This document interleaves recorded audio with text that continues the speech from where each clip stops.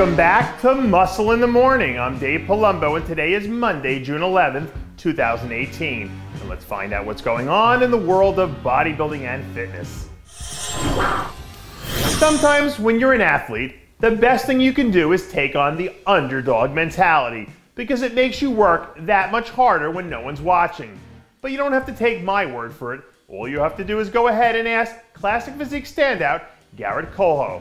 Late last week, we caught the third-year pro putting in some last-minute sweat equity before he hopped on the plane to head over to Spain for last weekend's Veronica Pro, where he tried to add a few more points to his qualification score as we head down the home stretch to the Olympia. All 3 times we've seen him this year, Coelho seems like he's gotten better each time out. And if he can get a few more things to fall his way, a trip to the big dance this year isn't entirely out of the question. In my opinion, having experience as an athlete in high-pressure situations is one of those intangible things that gives you a huge competitive advantage 9 times out of 10. And in the history of this great sport, there aren't too many athletes who've been in more high-pressure situations than Dexter Jackson. Over the weekend, the Blade was spotted out at Gold's Gym Venice cranking out a little bit of arm work, where he looked to be firing on all cylinders in typical Dexter Jackson fashion. Don't let the fact that he's been relatively quiet up to this point in the year fool you, because by now even casual bodybuilding fans should know that Dexter Jackson is still one of the top 3 or 4 athletes on the planet at any given night. And now that he's out in Gold's in full-scale prep mode, I think we'll start to see things really take off over the next month or so.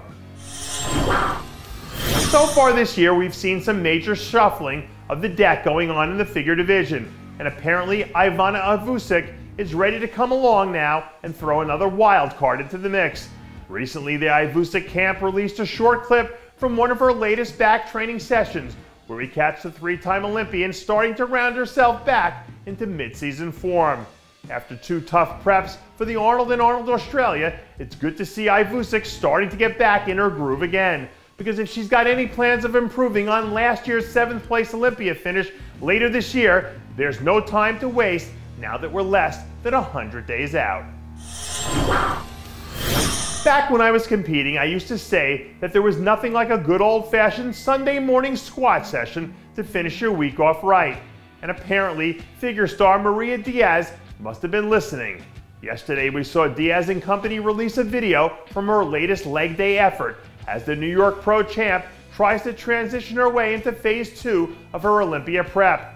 For Diaz, this win probably couldn't have come at a better time, because now she heads into the biggest show of the year, coming off the best performance of her career with a ton of momentum. And as long as she doesn't fade down the home stretch, a 3rd top 6 finish on the Olympia stage is definitely within striking distance. In baseball, there's a reason why they bring guys out of the bullpen late in the game to hold on to the lead. And it's just because some athletes just know how to close the deal better. And I can't even begin to tell you if 212 powerhouse Ricardo Correa is a baseball fan or not, but I do know that he's already proven himself to be one hell of a closer.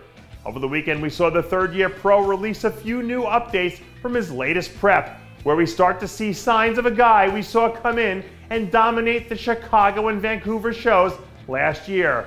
Up to this point, we still haven't heard word yet from Correa and his team about where they'll be planning to touch down next to start their 2018 campaign off. But if he can start to get the ball rolling, I wouldn't rule out a surprise trip to Vancouver 6 weeks from now, where he can come back and try to defend his title. And that does it for yet another edition of Muscle in the Morning. I'm Dave Palumbo, reminding you to always be true to your passions, and make sure to follow us on Facebook, Twitter, and Instagram.